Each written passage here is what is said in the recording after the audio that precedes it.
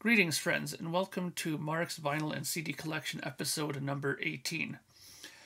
It's been quite a while since I've done one of these videos. I apologize, but things have been very busy of late. I have a record coming out very soon. In fact, I think the first week of April it should be out. I have been going through all the test pressings and everything turned out great. But today, let's talk about some vinyl records that have come in for me, for my collection. But before we do that, I want to send a little shout out first to a member of the VC, which I'm sure a lot of you know, and if you don't know him, you're probably going to get to know him very soon. He's growing his channel quite quickly, and that's a gentleman from Finland named Jani. And I want to thank him because he started a new series on his channel called, I believe it's called A Closer Look, and the first album that got featured on it is my band Projekt Gemineye, the first record, An Ordinary Day. Pardon me. And I just want to thank him very much for, thinking of my record, for doing that. And I'm sure it has gotten a lot more eyes on it thanks to his video. And, I want to return the favor and have you guys check out his channel because he has quite the broad selection of music that he likes as well. Some of it vastly different from mine, but some of it similar as well. So I think that you will enjoy it. Maybe some people who like a more broader selection of music than I show on here might like his channel. So his handle is Grunge Finland. But if you go to his YouTube channel, and I'll post it right here, this address, which is just youtube.com/user/Grunge Finland. And I'll spell it out here for you to check out. And go ahead and check his stuff and sub him. I think he'll appreciate it. He's a good guy, great sense of humor, and has a lot of great albums and things to show on his channel. So thank you again, Yanni. Okay, so let's take a look at some of the records that I got. And that will lead into a rant that I have stirring in this mind that's been bothering me today due to something that happened, and I'll get to that. Okay, so let's take a look at some of the albums that I have gotten in my collection very recently, actually. So let's start with first this Kiss Destroyer. People who know me very well and who watch me on the Kiss FAQ podcast are probably scratching their heads going, what the hell has he got that record for? Well, I do collect this record. I know it's my least favorite Kiss record, but I do collect it. I have a collection of Kiss records, vast. I mean, I got about 180 Kiss records at this point. And why did I get this one? Well, it's obviously not a normal US pressing. Not sure if you can tell by that. I hate doing this. Yeah, there's a serial number right there at the top, which obviously is not a US press. And I'll show you more. We'll get to the bottom of what that is. Here's the inner sleeve.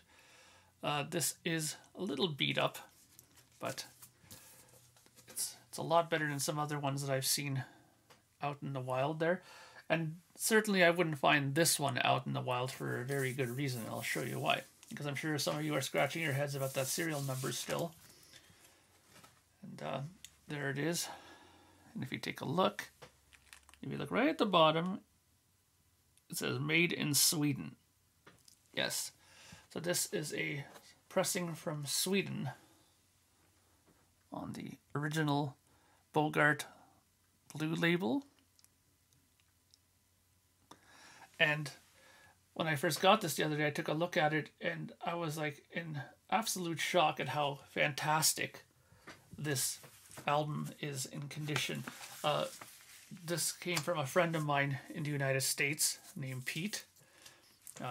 Thank you, Pete, for hooking me up with this. I also got a Japanese pressing, but I had that downstairs. I thought I brought it up with me, but I also got a Japanese pressing, the Blue label one, which I'm guessing is the first pressing of the Destroyer Victor record version of it with the red obi. So I got that as well. Amazing, both in fantastic condition. Thank you again, Pete, for this. I will cherish it. And this one is one of the better sounding ones actually in playing. Very quiet, no pops, no nothing. Like I said, he kept it in very good condition. So yeah, thank you very much for that. Okay, so next up I've been collecting, or having a Judas Priest collection again on vinyl. And what I've been doing a lot differently than what I do with my Kiss records is, rather than have a whole bunch of different pressings of it, I've been trying to just find really solid versions of the album and just find one. You know, not to have like 7 different pressings. Some of them I have a couple already, like Sin After Sin. I have a original Canadian and a recent reissue. I've been collecting a lot of the recent ones because they've been done at MPO and they sound fantastic. So why bother hunting for them? I can just get them in my record store and I have my collection pretty much solved. But I do have some of them that I have in the original pressing, and this is another one that I got like that too. This is Judas Priest Turbo. Not a favorite amongst Judas Priest fans, but I don't mind this record. Yeah, they dabbled in a bit of commercial stuff there. You see Turbo Lover and Private Property, Parental Guidance, all those songs that people kind of roll their eyes when they're, especially the diehard Judas Priest fans kind of roll their eyes at that. Came with everything, including the lyric sheet. And I believe one of the reasons why I especially wanted to get this one was because I believe, if my memory is correct, that, yeah, this was mastered by Bernie Grundman. And as we all know, that he's a renowned mastering engineer. So I don't think that the new ones were done by him. I'm not certain actually who redid the latest reissues, but why would you pass up a chance to have a Bernie Grundman mastered version of this album? So there you go. There's the label. It's the original Columbia. Well, not the original, but the Columbia label for this one. And this one, again, is in fantastic shape. I got this from a lady in the United States named Kathy, who has a fantastic store. She does a lot of her selling online, and that's where this album caught my eye, along with this next one. Now, the next couple are going to be all kind of related, and if you don't catch why they're related, I will tell you after I show them to you. But just going back to the Judas Priest for a minute, that album, like I said, was not exactly high on the list of Priest fans, mainly because they dabbled also in guitar synthesizers. It was very early in that day for those kind of sounds. And another thing that was very early as well is that it was one of the first records that was done entirely on Sony digital equipment, digital machines, digital tape. And we all know how we kind of feel about digital now in this time. But back then, digital was a big miracle almost in the audio sense, because back then everybody was sick and tired of the limitations of the analog tape. You know, think about it. It was in use since the dawn of time, and people were tired of the noise that you get from the tape, and not as much headroom. And then digital came along and offered a much quieter recording, quieter recording medium to record on, and people got excited about it, and it was the thing for a long time. I mean, moving pictures was done on digital format. A lot of records started going onto digital. I mean, I believe Steely Dan did stuff on digital. A lot of bands embraced it, and they released some fantastic records. We seem to forget that sometimes. I mean, now the fad is to go back onto analog because we like it, because it's warmer and so on and so forth. But digital was not frowned upon back in those days. So don't forget, look into your history a little bit. Digital was not always something that we turned our noses up on. So anyways, that was not my rant, by the way. Let's go on to the next batch of records. This is a record that I was looking for a long time. Being in Canada, don't find these records all the time. This is the Buggles, Adventures in Modern Recording.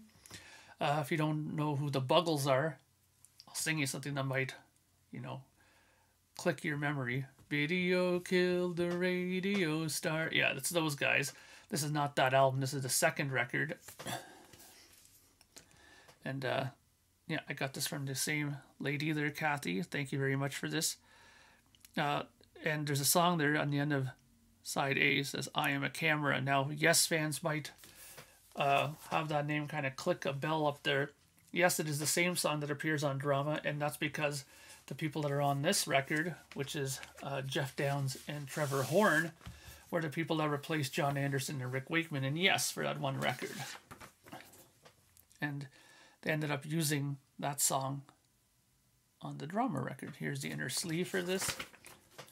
This is one of those things that I have to admire about Kathy's selection in her store there, and that is that they always seem to have albums in a very complete state with inner sleeves and sometimes even merch sheets and other things. So it's a fantastic ordering from her.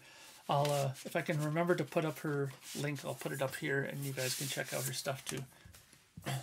If I can remember, if I even have a link for her.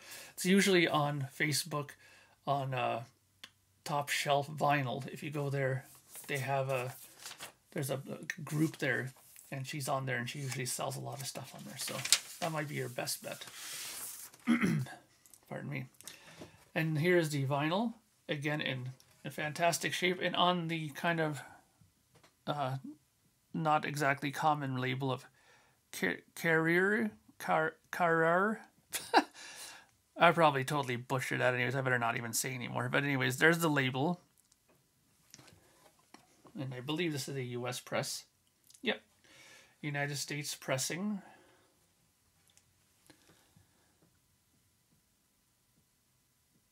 Of course, I'll be putting up the information on the screen. I'm trying to see if there's anything in here of note.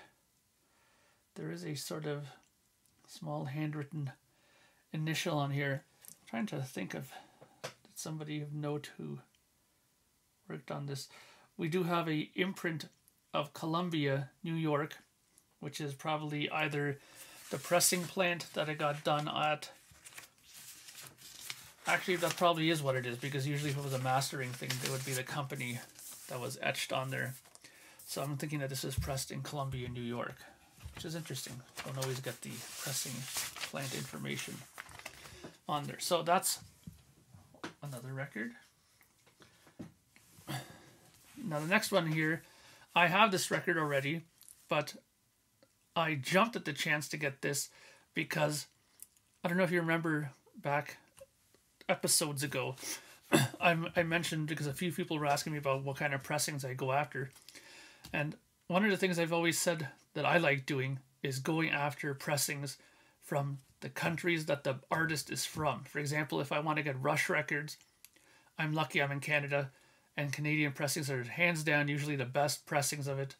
Just like I believe that Genesis, the best pressings are from the UK. Same with King Crimson, same with Yes. And that's why I think, you know, Kiss, the US pressings are commonly the best ones for them. Especially if you get the promo copies, they're fantastic. That's why I like to go for, get the albums from their home countries. So when I saw a UK pressing of Steve Howe's Beginnings available at my record store that I frequent, Rick's Recollections, I had to jump on this because, I mean, this thing is in absolutely fantastic shape. And this is a record that came out in 1979. This is an official, original first pressing of this record. UK first pressing at that.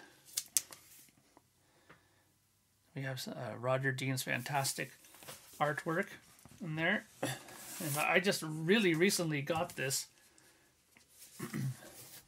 It's a gatefold, so there you see it's in great shape.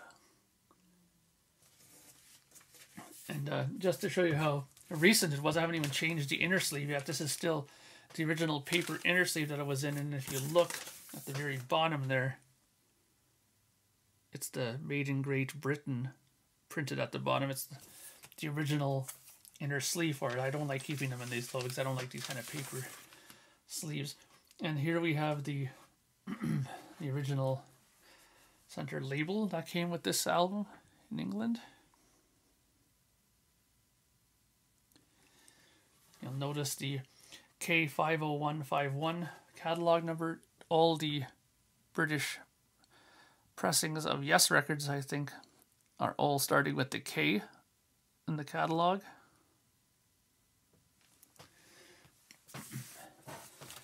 And this sounds really, really good. Fantastic stuff. And again, to me, it just solidifies my theory that if you're going to get a pressing, and if you're willing to spend a little bit more, like this wasn't crazy expensive by no stretch of the imagination, but I think it was like $25 or something, which is good considering it's a UK pressing.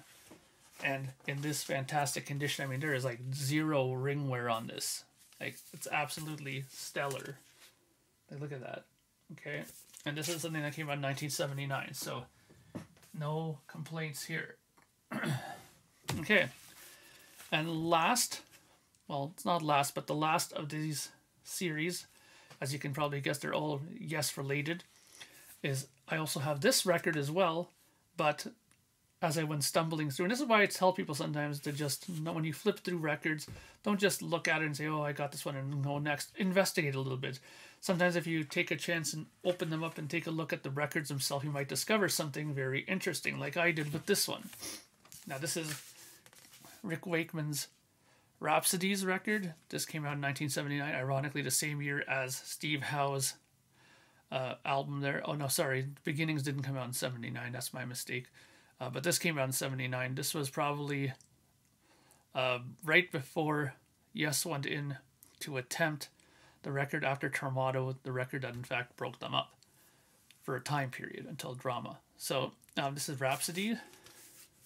It's a rather interesting record produced by Tony Visconti, who did the David Bowie records of a note. Rather humorous inside photo here. That's Rick Wakeman at his comical best, I guess. And you know, sometimes I see these and they have these little bullet holes here, there. And I was thinking to myself, okay, yeah, promo, supposedly promo.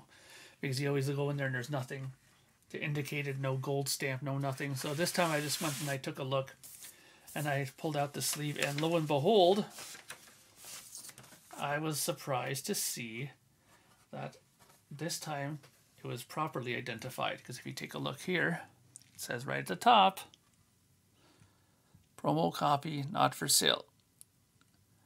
So this is a fantastic pressing of Rhapsodies. I took a listen to it earlier today, and it's quiet as a mouse on a ceramic floor, as they would say, and it's a great sounding record. I mean, if this isn't your type of music, great. I mean, but as a pressing, it sounds good. Another thing I like about these records, especially from A&M, is they have these really nice anti-static sleeves that came with all of them. In fact, they really hyped these sort of sleeves of theirs, saying to go out and you actually have ordered from them back in the day. I believe it says here, yeah, you could write to them and they will send you some sleeves for your collection to protect your A&M products. This is a double record. That was record 1. Here's record 2. And if you take a look here, it's the exact same thing. It is labeled the same way on both albums on all 4 sides. Promo. Not for sale.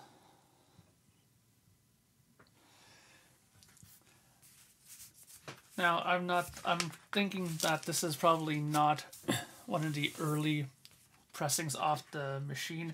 Usually they had the white label promos, that were those ones. This was maybe just a later issue of it, or later on in a later stamper, and maybe they needed to get some more promo out because the record was picking up steam and they wanted to put out some more promotional copies of it. So that's maybe why they did it that way. But what a great album. I like it. I mean, I'm a big Rick Wakeman fan. I have tons of his material on CD and vinyl, and this to me is a must-have. Now we come to the rant part of my video. So alert, alert, rant. Okay, so today I went to the record store, and every once in a while they have new releases that come out. And lately it's been pretty cool. They've been re-releasing and reissuing some stuff that I thought was really fantastic. Like the Judas Priest stuff, I've been eating that up like crazy and buying it. And I'm a big Max Webster fan. And today I walked into the store and I saw that they had reissued a lot of their catalog. And they released this album, which I've never seen before because it seems like it's brand new. Max Webster, the bootleg. And if you look at the back, it has a bunch of material that's live from the reunion and from other time periods in their career. Now, what's the rant about? My rant is about the record label here. Yes, OLE. That's who bought out Anthem, I guess, and who are now the principal record label for all of the Anthem material, which is Rush and Max Webster. Now, this really bothered me when I bought this, because when I picked it up, I knew right away that this was what I consider a cheap attempt at trying to grab money. Why? Well, I mean, they could have did a better, album cover, and that's not really a thing. But as soon as I grabbed it, having been involved with making my own vinyls lately, I could tell right away that this was a nothing sort of release, and I'll show you what I mean. I paid $27.99 for this plus tax, so it came to like $30, okay, for this record. Now, you got to admit, it's a pretty plain Jane design. Not much thought went into that. And on top of it, what really pissed me off is I went and opened it, and look at this. Look. Paper fucking sleeves, pardon my French, for this. Paper sleeve, garbage, okay? Now, the record looks fantastic. I have no issue with that whatsoever. But I have my own band or my own project, Project Gemineye, and I've been releasing stuff now on vinyl. And the more I think about this, it really pisses me off, because I go out of my way and make sure that when I release a product to people, I want to make sure it's the best that it can be. I appreciate my supporters and their hard-earned money that they spend for my music. Now, I understand it's not Max Webster's fault. He probably had zero say in this. But these people at OLE, is the smell of money that strong for you guys that you couldn't at least put a friggin' anti-static sleeve in here for this? Where's the insert sheet for the information on this? I mean, we have dick all information on this, apart from just in brackets underneath the songs where this is from. Now, in comparison, and I'm going to do this because you pissed me off, here's my record. Okay?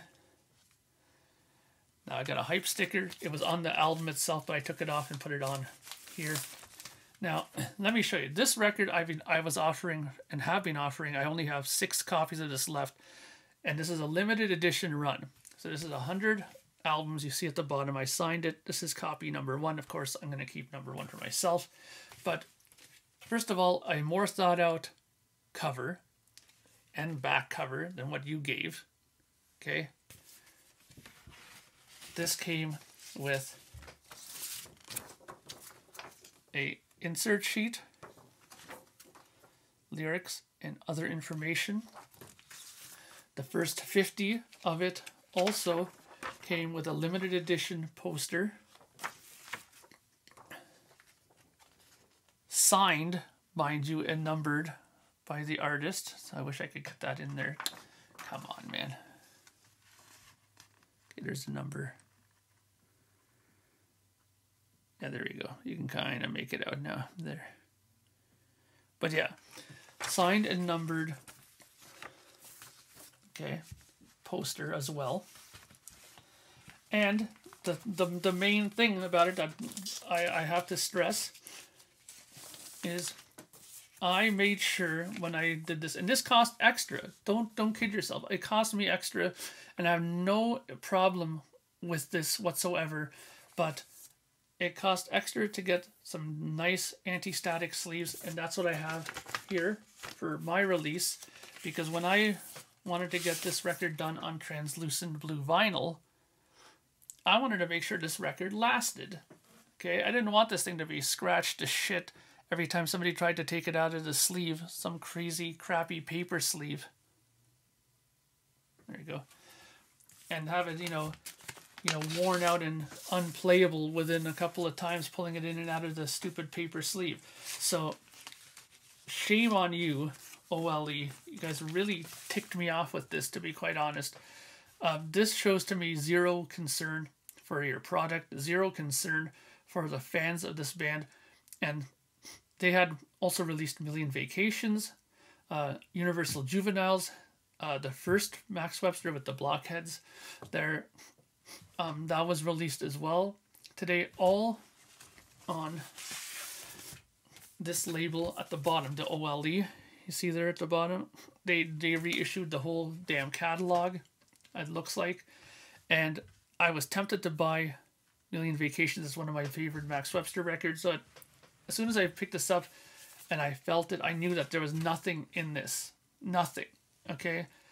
And even if I'm wrong about there maybe being a lyric sheet in Million Vacations, I guarantee you it's still a shitty paper sleeve like this too.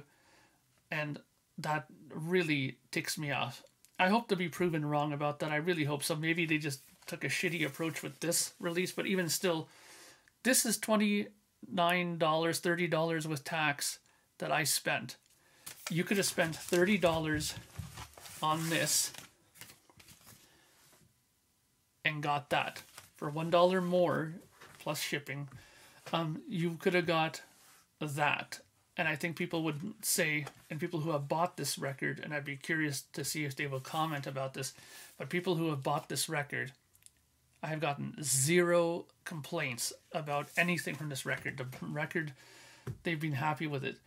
And that's what I want to continue doing. I have a new record coming out very soon. It's done the same way. Everything top notch as I can. Poster, great quality paper, anti-static sleeves again for the record. I don't want to skimp on it because people remember. And when you're asking them to give you $30, whether it's $30 Canadian or US, people think about it. They think twice sometimes. Is it going to be worth my money to do it? And they really should think about that, because that is not worth it. Okay? So that's the end of my rant. Thank you very much for watching.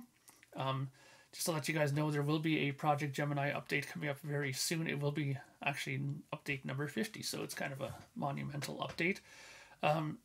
And hopefully it will be a very important one. So thank you again for watching. I know this has been kind of long, 28 minutes, but I needed to get that rant off my chest. So thank you for listening. Thank you for watching. If you haven't yet subscribed to this channel, please do. I'm sure there'll be more rants down the line from me somewhere about something else. But yes, thanks for watching. I appreciate it, and I appreciate your support. And yeah, that's it for now. And this is Mark Anthony K saying bye for now. I hope you all have a great Easter long weekend, and I'll talk to you guys very soon. Bye for now.